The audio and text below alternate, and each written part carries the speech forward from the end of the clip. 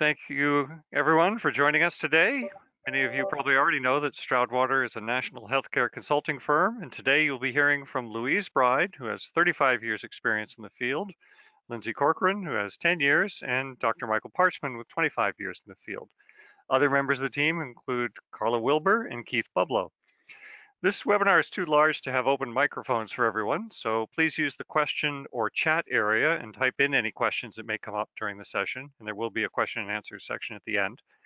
And links to the slides and recording of this session will be sent out after the presentation is done. And so without further ado, it's my distinct pleasure to introduce you to Louise Bride. Louise. All right, thank you so much, Benson, and good afternoon, everyone. Let me add my thanks. Appreciate you all participating and attending our webinar this afternoon. In the interest of time, I'm going to move us right along. So hopefully I can get my slide to advance here. Well, it worked earlier. Okay. Try the arrow key. Yeah, it said it had paused screen sharing for a moment. That means something's in front of it. So if you can get it to the front again and then use the arrows at the bottom, I think you'll be all set. Well, it's definitely showing that it's at the front. There we go. Okay, so our agenda for today, we're first going to take a look at the big picture. We're going to talk a little bit about what is happening nationally related specifically to the opioid epidemic. Then we will shift gears and talk specifically about the development of the 6 building block program, the opioid management program, a little bit about how that came about, and some early clinical trial results. And we are anticipating that Dr. Michael Parchman, I'll get that out, will be joining us here momentarily, who is going to discuss that part of the program with us. And then we will end with a discussion about the Stroudwater's new service offering to improve, working with hospitals, working with primary care practices in particular, to improve chronic opioid management in the primary care setting. We will leave time at the end for some audience questions and for discussion, questions and answer. And as Benson said, please do utilize the chat box, and we look forward to having some additional conversation at the end. So first, let's talk a little bit about, first thing, actually, we're going to do a quick polling question. We'd like to learn a little bit more about each of you and the type of healthcare organization that you represent. We had a range of invitees from these various healthcare settings, and so we'd love to know a little bit more about you. So Benson will run that polling question for us now. And don't have to leave it open too long. Looks like we've got a fairly even distribution between critical access hospitals and primary care clinic provider practices. And we just got a few others jumping in as well. So I will close that down and let you proceed. All right, great, thank you. Okay, so, and that's helpful. We appreciate you responding to that, so we know, as I say, a little bit more about you and who you are from or who you are with. So a little bit more about the background of the U.S. opioid epidemic. We've all been hearing in the news, actually now for a number of years, about the situation of an epidemic nationally. The Centers for Disease Control and Prevention estimate or have indicated that there has been an increase in the United States of an almost 6 times increase in the number of prescription opioid related overdose deaths from 1998 through the present. So really a very significant increase over this period of time. And sadly, the number of overdose deaths has continued to climb year over year. And the most recent data is showing that there's been a further spike year over year from 2018-2019 time period to 2019-2020, with an estimate of 81,000 Americans who died of a drug overdose death in that time period. And as you see, mainly synthetic opioids have been the driver of these drug overdose deaths in the most recent time period. My screen keeps disappearing on me here, so let me see if I can get it back. A comment about who is at risk.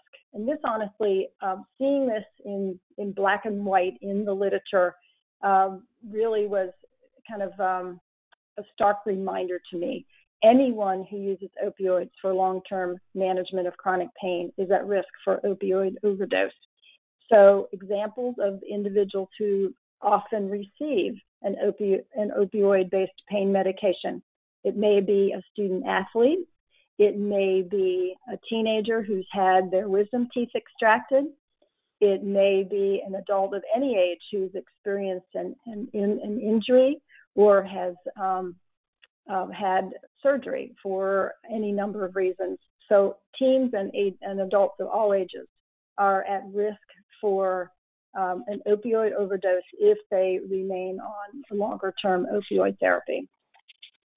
This graph is showing with the various types of opioids showing age-adjusted drug overdose death rates. As I mentioned earlier, really looking at the time period, the literature is commonly looking at the time period from 1999, and this slide carries us up through 2018. And as you can see, particularly that the dark blue line, the one that you may be able to see is labeled synthetic opioids other than methadone, has had a really sharp increase over the last 5 to 7 years. There was a slight dip from 2017 to 2018 for the natural and semi-synthetic opioids, but unfortunately that trend did not continue. And the most recent data, 2018, 2019, 2020, those trends have continued to climb again. Or really, I should say, resume climbing again. There has been a growing recognition of the impact of the COVID-19 pandemic. In fact, you may have heard the terminology. It's been in the news. Some commentators are describing it as the epidemic within the epidemic. Unfortunately, again, preliminary data showing a really significant spike compared to the prior 12 months of overdose deaths, which is being attributed in part directly to the impact of the COVID-19 pandemic. You see the quote there from the Attorney General in Maine. It is clear from the data that the increase in deaths from the opioid epidemic can be partially attributed to the increased isolation that folks are experiencing while going through this epidemic. Some of the other specific comments in the literature about the circumstances is that the disruptions in the ability of individuals to access therapy services, to access MAT treatment, all of which have had a real negative impact on the overdose rates.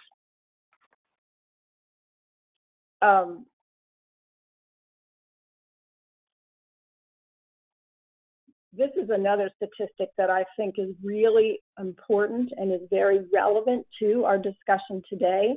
Again, CDC estimates or has data that has indicated that 3 out of 4 people who used heroin misused a prescription opioid first.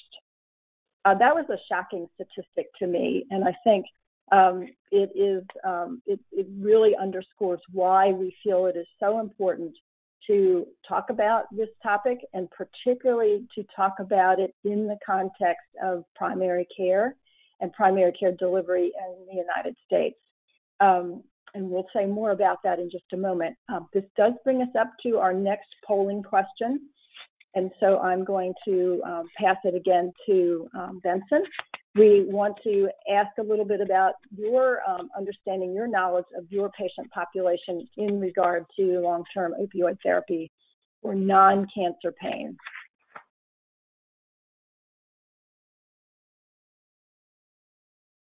And it looks like the overwhelming majority are not sure, but there appear to be quite a few others in the 10% but less than 15% category. So. Okay, very good. Thank you.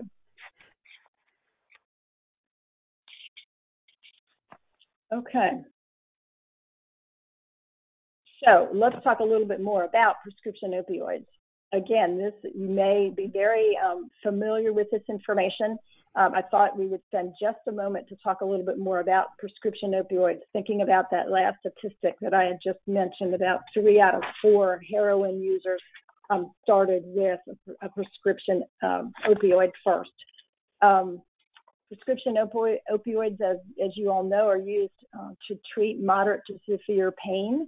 I've already touched on the fact that they're very commonly utilized following accidents, injuries, postoperatively. There's been a dramatic increase in the use of prescription opioids for non-cancer pain in recent years. Back pain, neck pain, joint pain, knee pain, which are so prevalent in our population, and for which in recent years there's been a growing increase in the number of prescriptions, of opioid prescriptions. And a quick look at the list: hydrocodone, oxycodone, codeine. It's somewhat easy, I found for myself in the past, before really delving into all this, to not even really think about those as being opioids, but they are opioid-based medications and very commonly utilized pain medicines. And so, again, that really underscores why it's so important to be really focused on this issue. There's considerable data available. The CDC does collect and report on opioid prescribing rate data. The most recently available data is 2019. And as you can see, there's wide variability across the United States in terms of the rates at which providers are prescribing opioids. The national average in 2019 was 46.7 prescriptions per 100 people. Interestingly, the prescribing rate actually peaked and leveled off earlier in 2010 to 2012 and has been declining since then. But unfortunately, the amount of opioids as measured in morphine milligram equivalents prescribed per person is still approximately 3 times higher than it was in 1999. And that does correlate with that graph that we just looked at, showing that steady rise in overdose deaths since 1999. And there is a growing body of evidence, and this is another, I guess, key takeaway that I hope you will remember from this presentation today, and that is that there is a growing body of evidence that demonstrates that long-term opioid therapy is actually not effective for chronic pain. And on the other hand, the risks associated with long-term opioid therapy increase over time and increase the potential for overdose and potential death.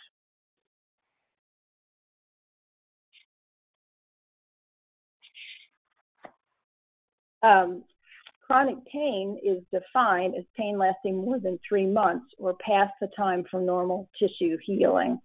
And so the fact that there's a large number, again, the CDC is estimating that at least 11% of the U.S. population may be dealing with chronic pain on a daily basis. This slide is just showing that rate map, that dispensing rate map. And so those of you who are from various states can take a quick look and see where your state falls in that prescribing rate, again, looking at 2019 data. The deep orange represents the state with the highest dispensing rate in that time period, and that was Alabama, as you see. We want to touch also on a very common comorbidity, and that is the combination of individuals dealing with substance use disorder and mental illness concurrently. And as you see here, 7.7 million individuals, million adults in the United States had co-occurring mental illness and substance use disorders. This is 2017 data, so it's a little bit dated, but it certainly gives us a real sense of what that looks like. Of the individuals who were identified at that time as having a substance use disorder, 20.3 million adults, almost 38% also had a concurrent mental illness diagnosis. The flip side of the coin, of the just over 42 million individuals with mental illness, just over 18% had a substance use disorder. So it really underscores how important it is that primary care providers are working in a collaborative and coordinated way with behavioral health providers to really serve this population who are dealing with both disorders. Drug addiction, we're going to say just a really quick word about that. Drug addiction is now clearly identified as a chronic but treatable medical condition. And there are effective medications that do exist to treat opioid use disorder. One of the huge concerns is that these medications are available, but are not very well utilized to treat substance use disorder and opioid use disorder specifically. The CDC has estimated that over 2 million people have an opioid use disorder, but only 20% receive treatment. The U.S. Department of Health and Human Services has really, in recent years, tried to begin to address some of these concerns. They did come out with a 5-point strategy in 2017 that you see here. Better addiction prevention, treatment, and recovery services, better data, better pain management, better targeting of overdose reversing drugs, and better research. And so there's a national push to really try to get arms around this ongoing opioid epidemic and to begin to find ways to address the problem. In 2016, the CDC published one of the first comprehensive guidelines that specifically address chronic pain management and opioids and provide opioid prescribing guidance. They identified 12, a group of 12 recommendations, and what you see here listed on this slide really are the 12 sets of recommendations. Screening for and offering treatment for opioid use disorder are combined in the CDC guideline itself to give you the 12. What is particularly noteworthy is, again, calling out explicitly as part of the guideline avoiding concurrent opioid and the benzodiazepine prescribing. The benzodiazepines, Valium and Xanax, would be two examples of that. Again, commonly utilized and commonly prescribed medications for anxiety and insomnia and sleep disorders. And we'll talk a little bit more about the guideline, the CDC National Opioid Prescribing Guideline, in the context of the 6 building block program in just a few moments. And I think this brings us up to our next set of polling questions. We actually have 2 polling questions here, and these will address what has happened in your organization as it relates to developing and adopting a policy regarding long-term opioid prescribing for your patient population. So Benson, let you take that away. And we've got it out. We don't have many people answering this one, so I'm not sure whether the doesn't apply is not being utilized or what's going on. But oh, wait a minute. Okay, now we have a large group of people coming in saying yes.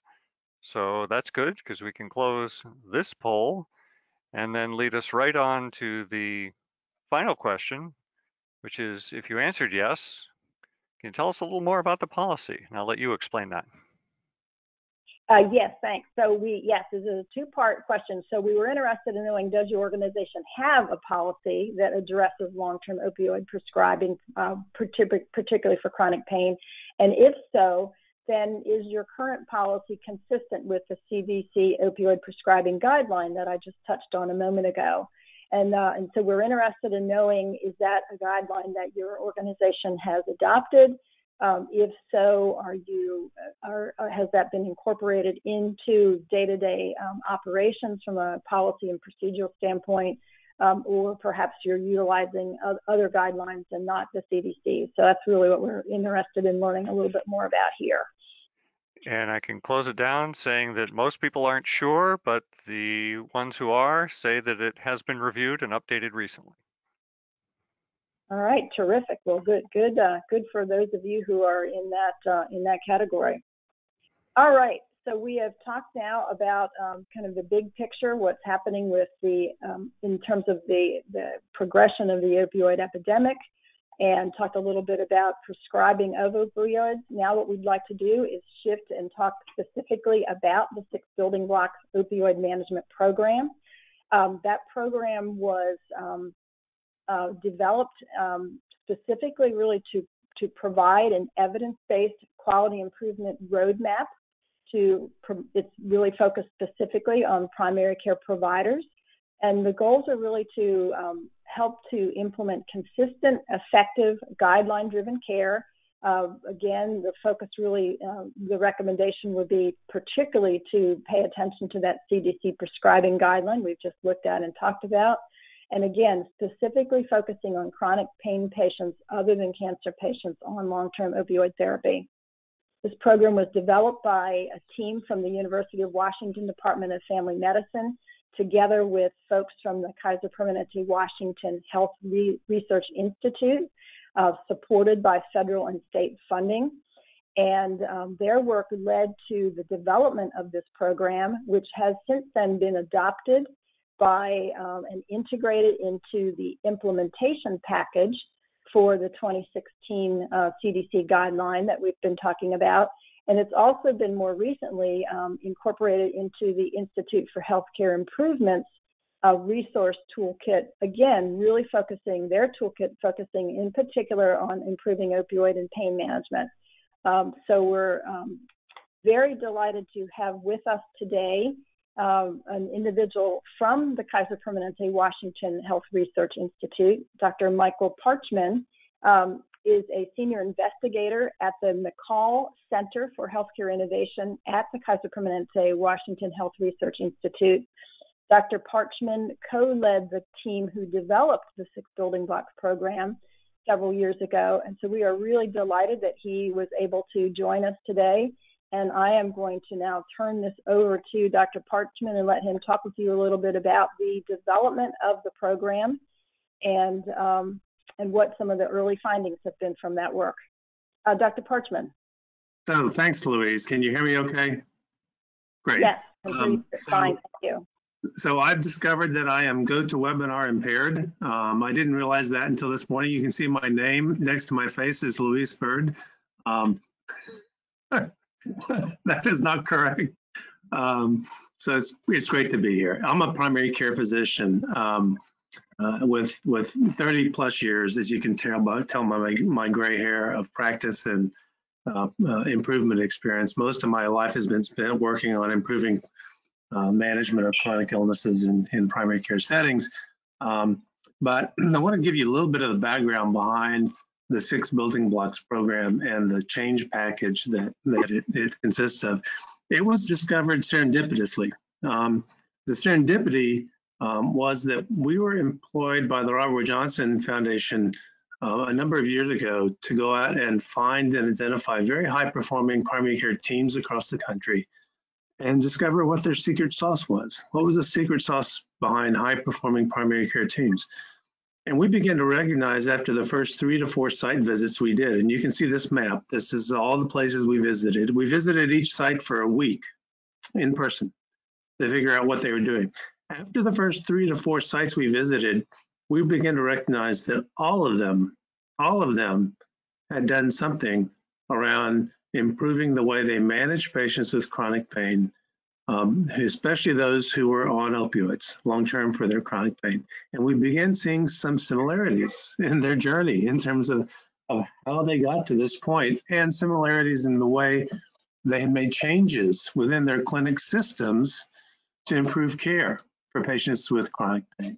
And so we began paying very close attention to what they were doing and figuring out what they were doing in common. And that's where the 6 building blocks actually came from. So I don't see the slides moving when I hit the arrow button. Oh, there we go. Got it. So So we actually published a report on this in the Journal of the American Board of Family Medicine um, a few years back on what they were doing in common, what the clinic redesign looked like. And we synthesized them into kind of 6 areas of work, or the 6 building blocks, and tested that model in a study. We got funding from the Agency for Healthcare Research and Quality to actually study this model. We enrolled 20 rural and rural serving clinics here in the Pacific Northwest, and provided them some external support for up to 15 months using the 6 building blocks change package or model of support. Each clinic created a QI team. We hosted a kickoff visit in each clinic to kind of figure out what's going on, the baseline assessment. We provided then monthly shared learning calls. Each clinic had a assigned external practice facilitator or coach, and then they are offered the opportunity to actually then bring more complicated patients in to present them at the University of Washington's telepain program as an extra added bonus resource. So next slide. And this is what we saw happen. This is over the course of the study.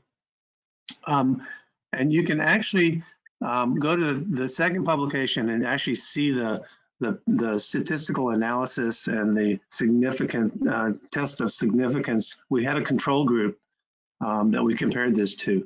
We saw both the total number of patients who were on opioids long-term, the chronic opioid therapy, COT, as we called it back then. We saw that numbers steadily decline throughout the intervention.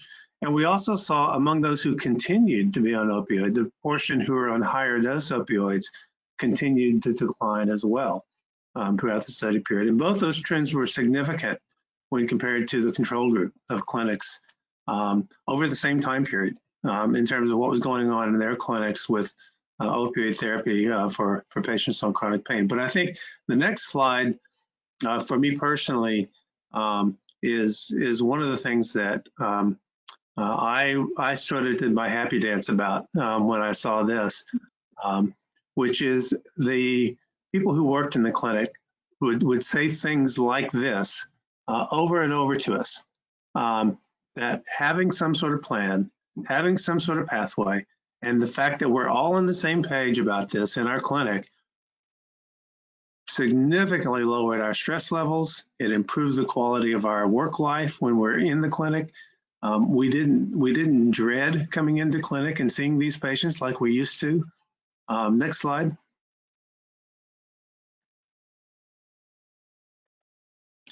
And they would never go back to doing the way it was done before. So here's just some additional statements about what happened. And they were surprised at how little pushback they got from the patients. They were really anticipating that this would become a kind of an emotionally charged issue in their clinic, and they didn't. They just almost never did. In fact, they really saw patients coming in and thanking them for helping them with improving their chronic pain and their quality of life. And many of their patients, as they tapered them, said, you know, my pain's no better or worse, but boy, my quality of life has much improved.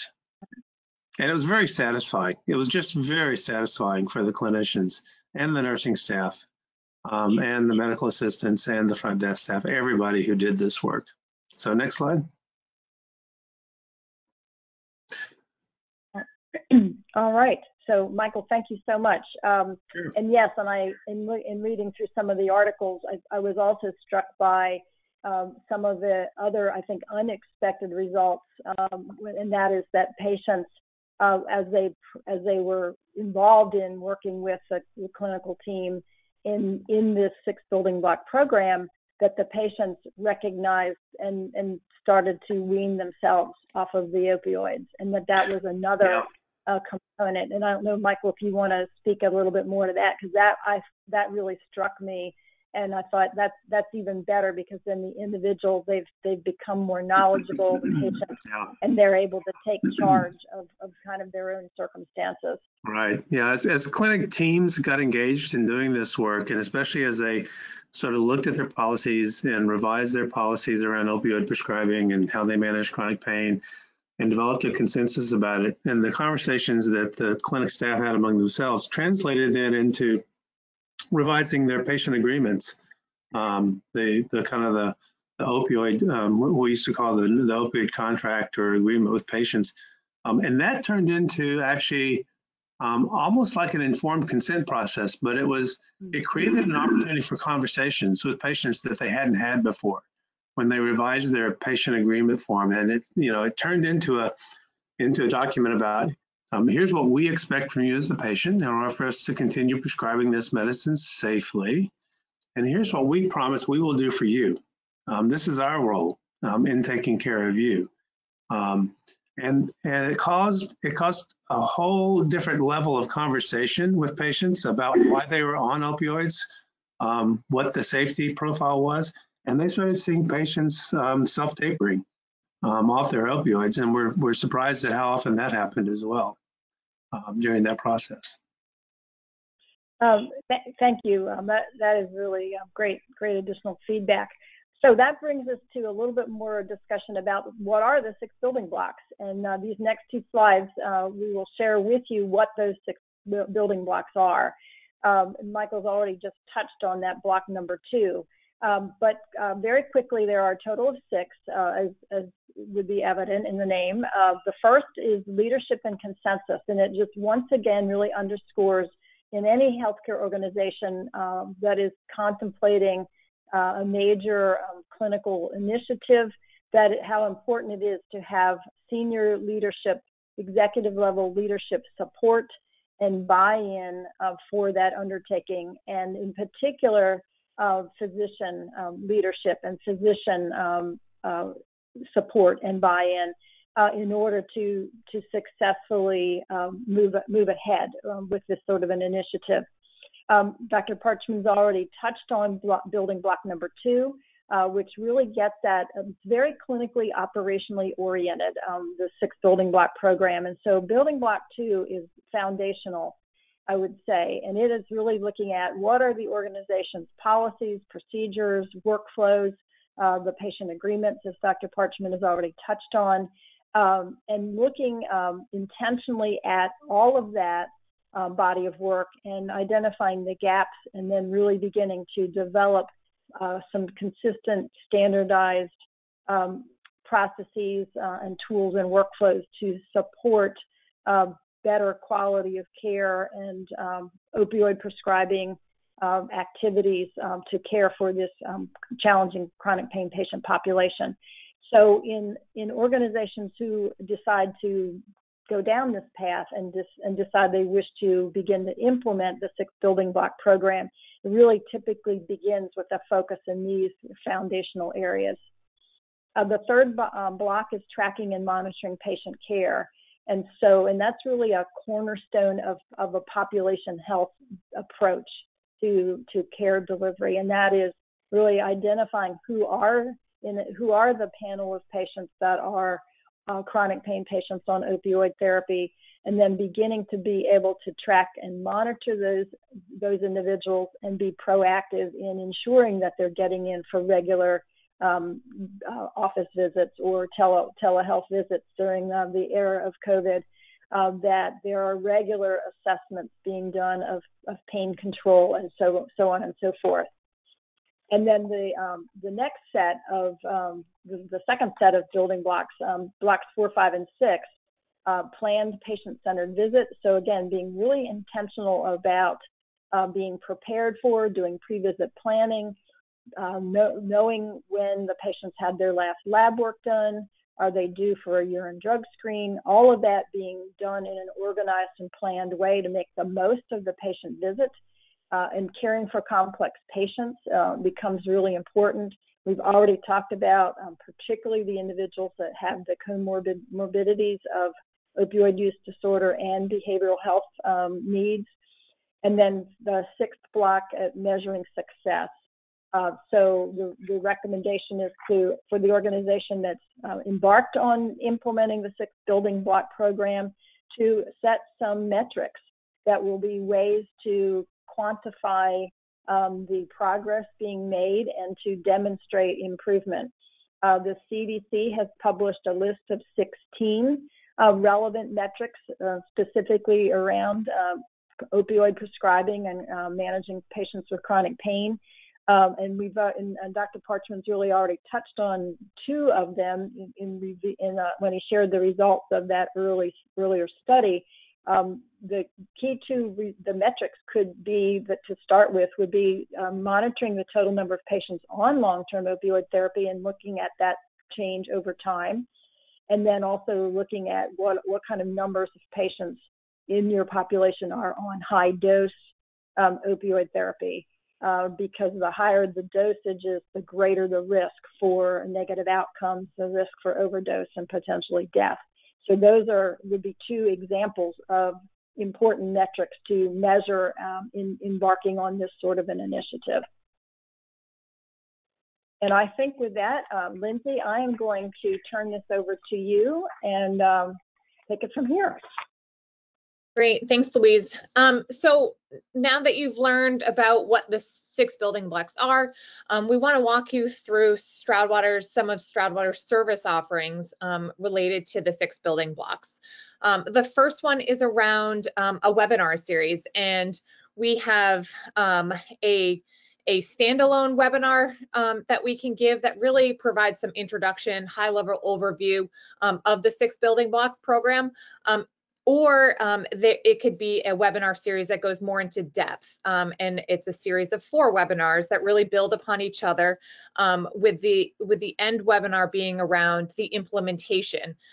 These webinars are really designed for clinics and practices, as well as quality leaders, and we really want to get kind of that foundation built for y'all. So we have a webinar series that we offer. The next set of services is around implementing. So if your organization decides, this is something that we want to move forward and we feel that we would like to need assistance in the implementation of the 6 building blocks program, Stroudwater can certainly support that. We have, within our implementation services, we have a phase 1 approach, which includes really looking at your current state of your organization as it relates to chronic pain and opioid therapy management. We will hold interviews with key stakeholders to get a better insight into current operations, and we'll look at gaps in your current practices and relative to kind of best practices for that management of that subpopulation, and provide some recommendations for improvement. In addition, that phase 1 also supports the education component, and really so bringing key stakeholders up to speed on the 6 building blocks program. So we provide that high level overview. Identifying and sharing resources.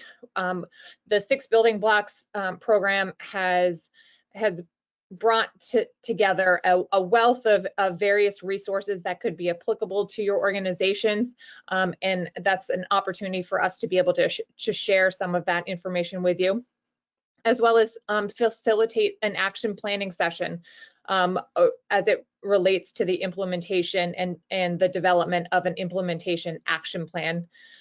And the phase 2 of the implementation services is really the ongoing support for implementation. So through coaching, and that can be done on a virtual platform. Everything's moving. So, really there's, the clinical value proposition to implementing the 6 building blocks program, but there's some additional benefits of improving your long-term opioid therapy management within your organization. One, of course, is around the patient safety and quality of care. As Michael had shared with you all that the studies have shown that, there's that reduced number of patients on those long-term chronic opioid therapy, and reducing the risk of a patient that may overdose or die from the misuse of opioids. In addition to reduced hospital readmissions and ED utilization. We'll go over some statistics from the CMS's chronic care management related to ED utilization for that population, but we have seen potential benefits from reduced readmissions and ED utilization. Lindsay? Yeah. Can I add one more potential benefit? Of course. Oh, here, I might turn my camera off. We also saw more than half of the sites that participated with us use this as an on-ramp to think about and to actually begin a medication for opioid use disorder program in their primary care setting. Because once the providers and staff became comfortable in getting their arms around this patient population in their clinic and began working on improvements, they began to recognize that they had patients with opioid use disorder that they hadn't recognized before. And they begin to recognize their responsibility for treating OUD as a chronic disease and not trying to hand that patient off to someone else to do that, which they knew was likely to fail. So this served as an on-ramp for those clinics to get involved in that aspect of treating OUD. Sorry to interrupt. No, great addition. Thanks, Dr. Parchman. So looking at the 21 Medicare chronic conditions, you'll see that drug abuse and substance abuse is less prevalent, but if you look through the per capita spending of that population, it starts to move up from the chronic care conditions within the chronic care condition continuum. And you'll see that the ED visits it's the top Medicare chronic condition of the 21. And these are just for, of course, Medicare beneficiaries. And then again, hospital readmissions, it is the top 3, drug abuse and substance abuse is the top 3 hospital readmission. In addition, there's some additional potential benefits of improving the long-term opioid therapy management within your organization. If you are participating in MIPS, the 2021 improvement activities that include high activity weightings would be relevant. The relevant activities including the consultation of the prescription drug monitoring program, patient education, and then the use of the CDC guidelines that we just went over. So if this is of interest to you, if you are participating in MIMS, there is certainly a correlation and a potential benefit there. In addition to the leveraging the chronic care, Medicare chronic care management and complex CCM programs, drug abuse and substance abuse is a applicable diagnosis for those management programs. And this here is your Stroudwater 6 building blocks team with all of our relevant contact information.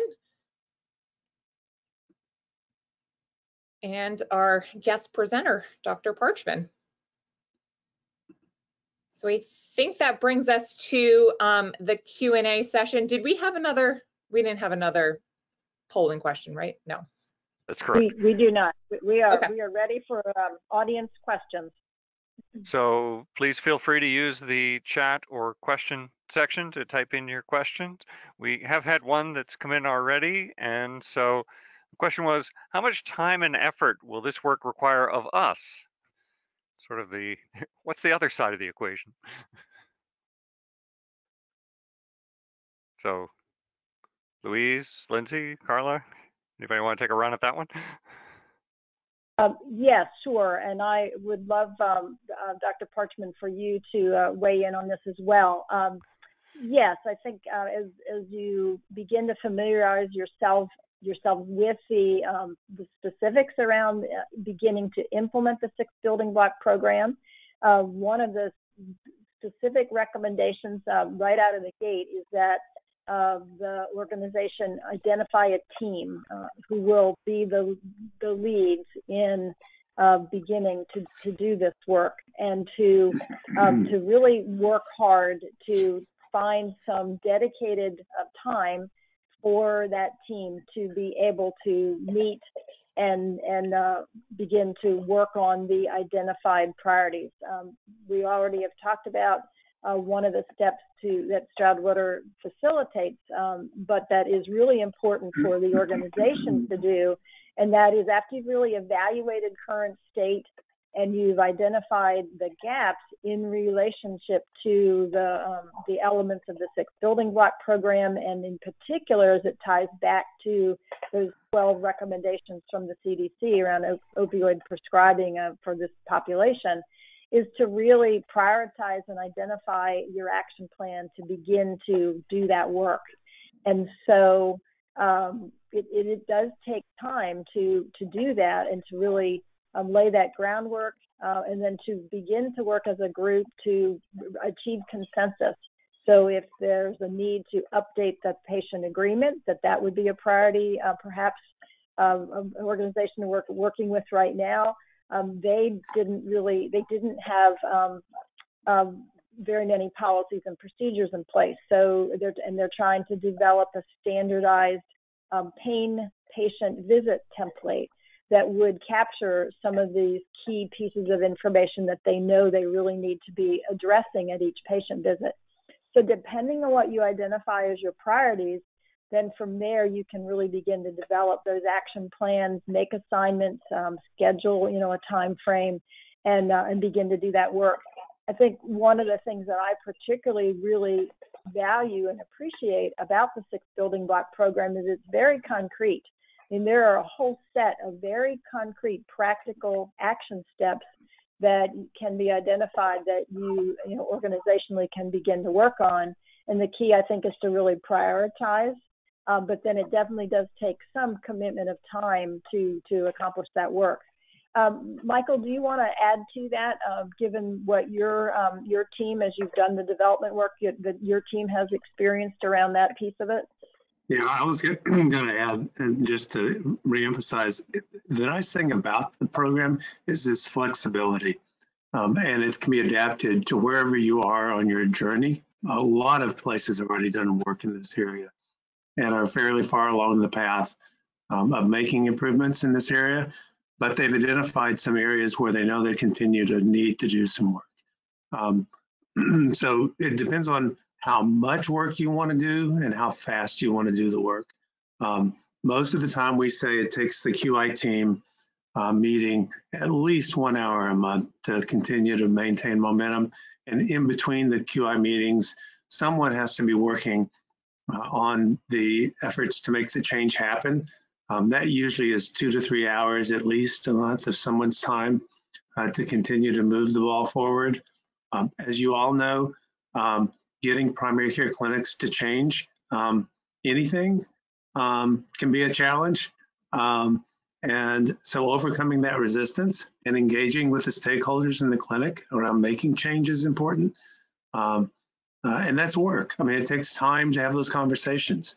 And that's the key. The key is to make the time to have the conversations, whether it be in the QI team, whether it be in the monthly staff meetings, whether it be in the morning huddles in the clinics, taking time to have those conversations about these patients and how you're going to do things differently. So I don't know if that exactly answers the question, but yeah, it takes time and it takes effort to do this. And you have to sort of make it a priority or else it falls off your radar scope and nothing changes. We've had many clinics that have started down this path, they revised their policies, and then they never implemented them. It just fell off their radar scope. And I think the advantage of the 6 building blocks program is it gives you sort of that continual opportunity to maintain the momentum and to figure out what your next steps are. So I'll shut up. I think that's great. And you touched on something that had come up in another question here, which is what is the key to engaging clinicians in doing this work? And I suspect the emphasis there is on work. Yeah, I think that's right. I think to underscore really what Dr. Parchman has just said, and I'm seeing this in the work that I'm doing right now with a group, and that is it is really important to involve the clinicians, to involve the providers. The hospital with whom we're working now established a pilot group, and the pilot involves three of the 5 individuals in the pilot group are providers, and a primary care physician. It's really important to have a primary care physician who's really a champion, who embraces the goals of moving in this direction, and is going to really be a cheerleader for his or her peers. And interestingly, the group that I'm working with right now, they have a pain management program, and they have a mid-level practitioner who runs that program, and that individual is on their pilot implementation team, and so that's been. And then also they have someone from behavioral health, so they have really taken a holistic and integrated approach. Which is, I think, just ideal. And they are really going to, and are taking the lead on beginning to have some of these discussions that Dr. Parchman mentioned, and are going to formulate recommendations to then take to their peers, to the rest of the providers for adoption. And that process seems to be working well. I'll just add to that. Oh, sorry. I'm sorry, go ahead. No, you go ahead. As it has been said before, the benefit that comes from this actually reduces some of the stress within the clinicians, which is in its own way engaging, and that they see that it's beneficial to their clinic. we had one clinic where there was one very disengaged clinician, and he just wasn't buying all this. And of course, he had a lot of patients on opioids, but it was driving the staff nuts. And so the staff took it on and just said, "Well, we don't care what Dr. So-and-so says. We're going to do this work anyway."